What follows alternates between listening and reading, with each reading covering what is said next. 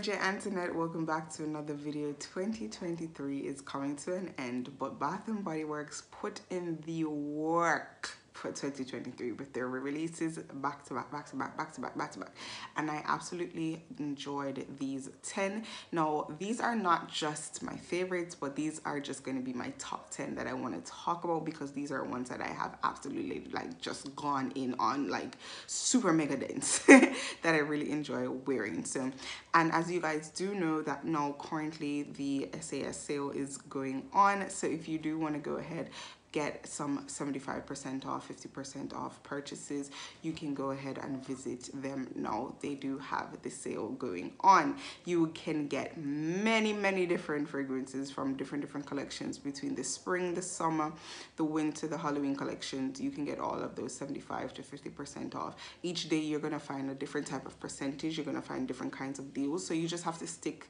by and stay tuned to see the different deals that are gonna be coming about. So without further ado, we're going to be talking about the top 10 favorite releases of 2023 from Bath & Body Works. I could not do this video without talking about Chasing Fireflies. Chasing Fireflies was my absolute favorite when it came out for the fall time. I don't know, there was something about this that just captured me and captivated me, and every time I wear it, I get major and mega compliments on this. This has golden pear, jasmine blooms, illuminated woods.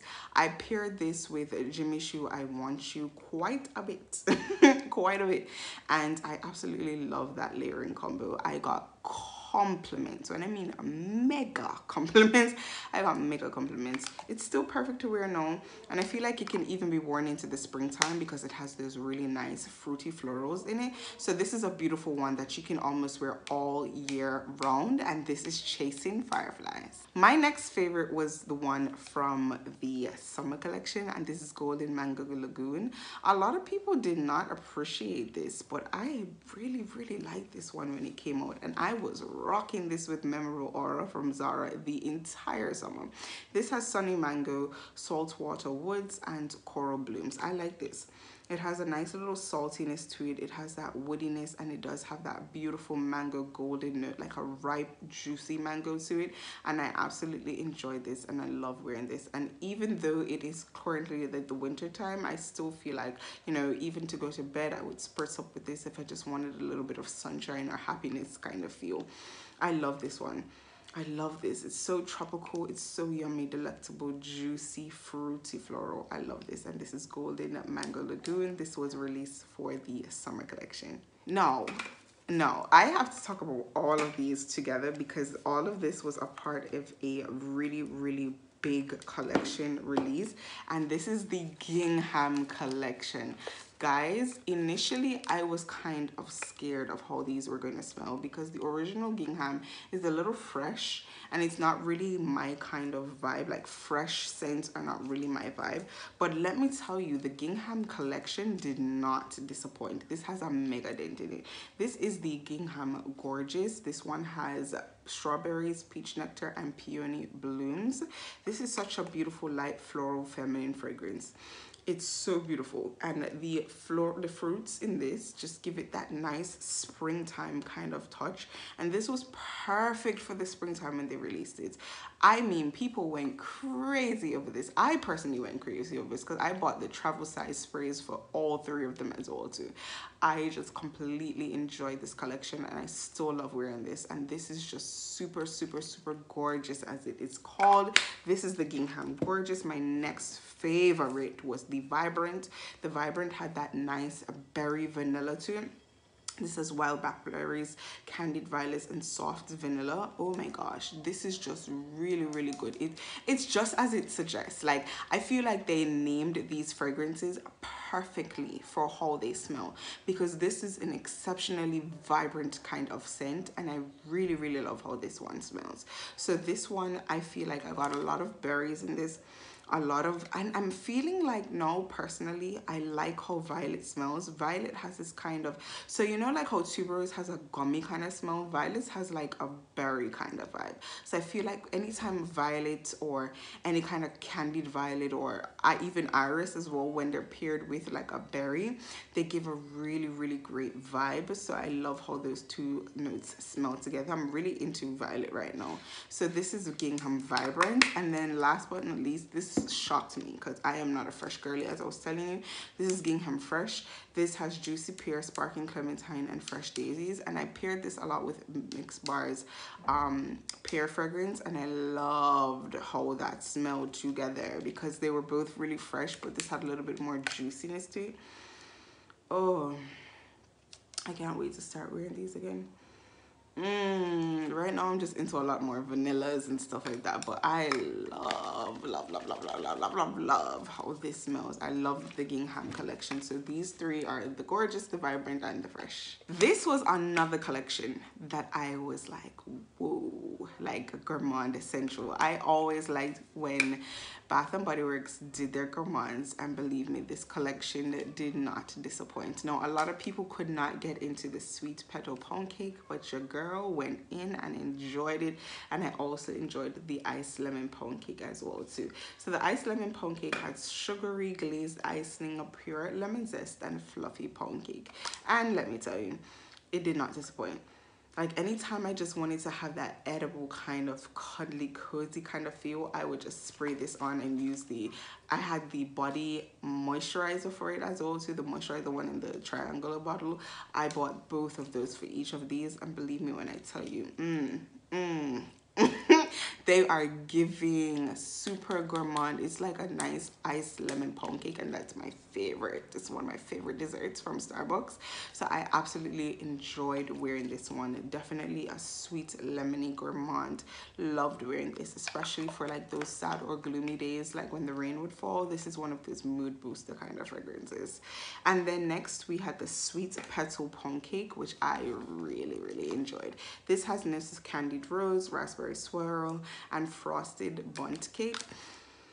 A lot of people were a little disappointed. I haven't sprayed this out in a bit. I'm going to spray it out. A lot of people were disappointed by this one. So there was a lot of controversy around this. But for me personally, I just really liked it. Like, I got the really nice candied kind of rose petals from this.